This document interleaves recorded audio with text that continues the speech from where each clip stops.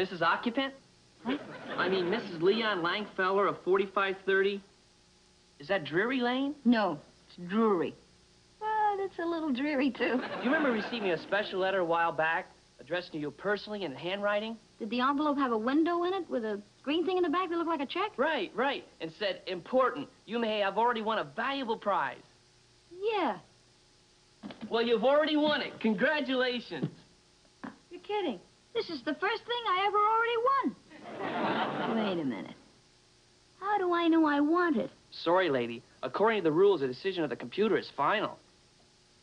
One stretch wig, blonde? Guaranteed human hair? Imported from the Balkans? It's beautiful. Yeah, they don't grow hair around the Balkans like that anymore. What do I have to do for it? Just sign here.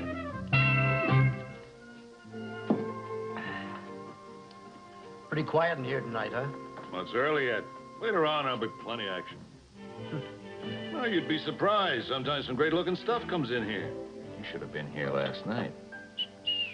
All over the place. You couldn't miss. I'm waiting for my wife. Oh, the old ball and chain, huh?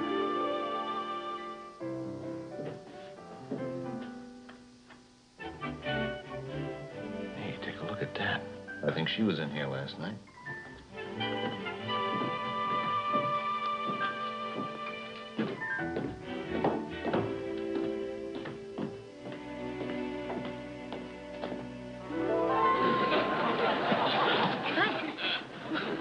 Hi.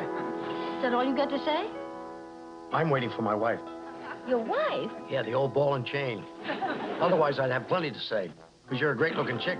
Oh, well, thank you very much. Martini, please. Taking your wife out this evening, huh? Yeah.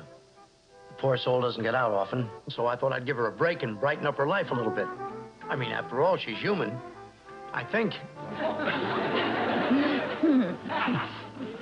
You know, it's a long shot, but it's just possible that she might not get here. Her car's kind of a clunk. Might break down on the tollway. Of course, I'd have to give her 20 minutes, and then... You're wearing a wig. I really had you going there, didn't I, baby? Yeah, you really did, you old son of a gun. I knew who you were all the time. I told the bartender, didn't I, Al? What? Didn't I say that was my wife the minute she came in? I said, watch me have some fun with her, right? Oh, yeah, right. Yeah, right.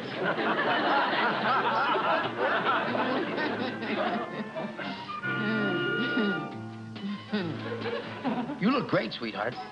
Look, we don't want to go to the cafeteria. I know a great little French restaurant uptown. Let's go there. And afterward, maybe we'll go dancing at a discotheque. What do you say? Sounds nice. Yeah, sure. Come on, let's go.